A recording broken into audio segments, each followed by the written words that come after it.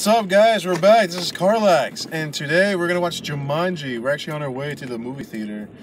So, what do you think's gonna happen, Axel? What are you predicting this movie? Well, so for this movie, I think it's gonna be a good movie. I just don't think it's gonna be better than Robin Williams' Jumanji, because he is that great. You cannot outdo Robin Williams. I don't care if you have The Rock, Kevin Hart, or Jack Black. They're just not gonna be as good as Robin Williams. Yeah, I mean, I think the movie's gonna be good, but it's not gonna be like the first one. Yeah. The original one. So, what are your predictions for this movie?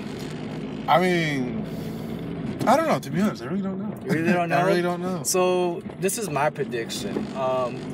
My prediction in the movie, well, it is going to be like a video game. I also think that they're just going to go through obstacles. So, I feel like they're going to go through obstacles. And I feel like somebody's going to sacrifice themselves.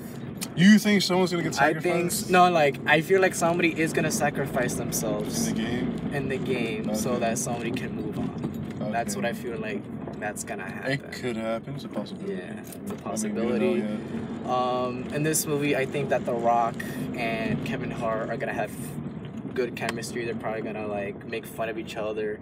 Probably. They're gonna jaw jack to each other just like they did in Central Intelligence. I feel like that they're gonna have good chemistry in this movie as well. So I feel we'll see. That's gonna happen.